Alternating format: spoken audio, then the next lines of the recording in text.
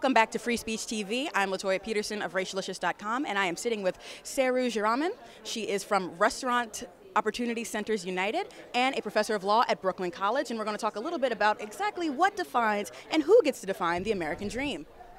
To me, the American dream is the ability to seek opportunities equally across the board, the opportunity to better one's life. Right now, unfortunately, in the industry that I organize, restaurant workers do not have that opportunity. About 60%, 70% of all restaurant workers that we've surveyed nationwide, we've surveyed more than 5,000, have told us that they have little or no mobility, that they're not able to move up to living wage jobs, and the majority live under the poverty line.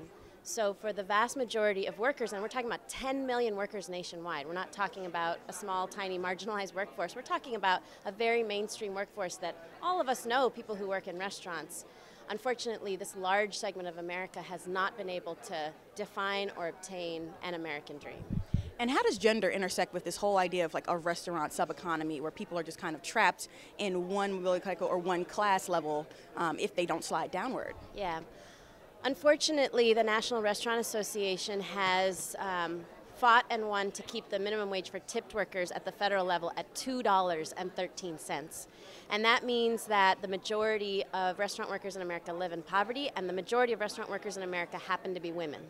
And the majority of tipped workers in America happen to be women.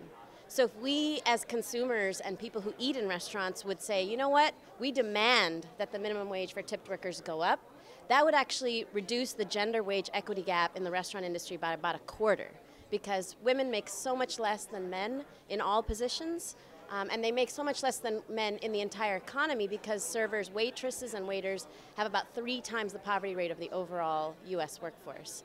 So I think gender intersects very directly because the majority of these workers are low-wage women. Many of them are single mothers. They don't have paid sick leave. They're working while sick. They're working in poverty wages, poverty wage jobs. Unable to keep up, unable to survive, and that hurts all of us. It hurts all of us when these women are working while sick. Obviously, we suffer as consumers. It hurts all of us when women can't afford their rent. We have many members who are homeless and serving in fine dining restaurants. So to me, there's an incredibly urgent, important problem that we should all care about. Anybody who eats out in America should care about. I've been with Saru Jayaraman.